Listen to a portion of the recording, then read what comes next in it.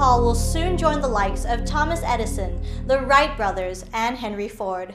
The inventor of 3D printing and the founder of 3D systems will soon be inducted into the National Inventors Hall of Fame.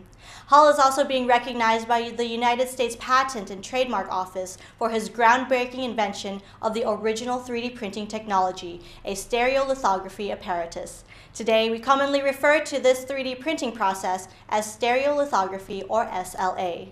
Hall also co-created the STL file format, which anyone with a home 3D printer and industrial insiders will be more than familiar with as the standard in 3D printing software formats. In 1983, Hall 3D printed a small cup, acknowledged as the first ever object created with additive technology. The success of Hall's process served as a catalyst to his founding of 3D Systems in 1986.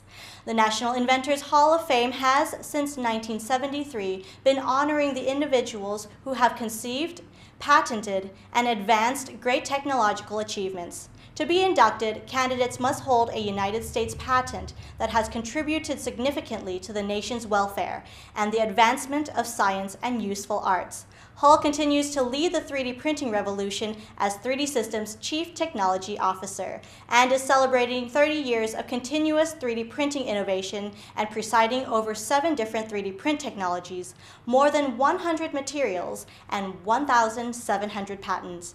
Feeling deeply honored by the recognition, Chuck Hull said he always knew that 3D printing had the capacity to change the entire design to manufacture process, but could not have anticipated the full impact that his work would have on every facet of our lives. Hall will be formally honored on May 21, 2014 at the United States Patent and Trademark Office in Alexandria, Virginia.